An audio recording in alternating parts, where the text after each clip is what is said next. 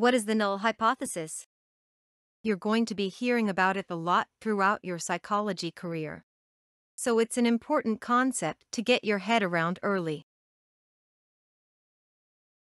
Null is an old-fashioned word for zero, so a helpful way of thinking about it is as the zero hypothesis.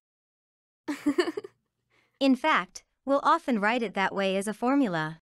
H. 0. The zero hypothesis. In this case, it predicts that our population mean is 0, and that there's no significant difference present. But it might also hypothesize that there's no correlation between two variables. Or that there's simply no significant difference between two groups.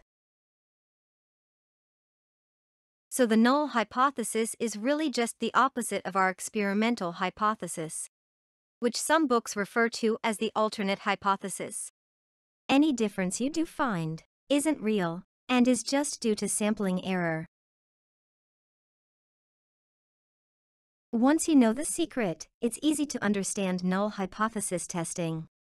Unless you have strong evidence otherwise, you accept the null hypothesis.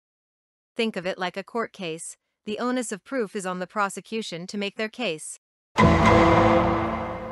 If you want to argue that there's a correlation between two variables, or perhaps that your treatment group differs from the control group, then you need compelling evidence to reject the null hypothesis. We want to be really, really sure, and only reject the null hypothesis if there's a statistically significant effect.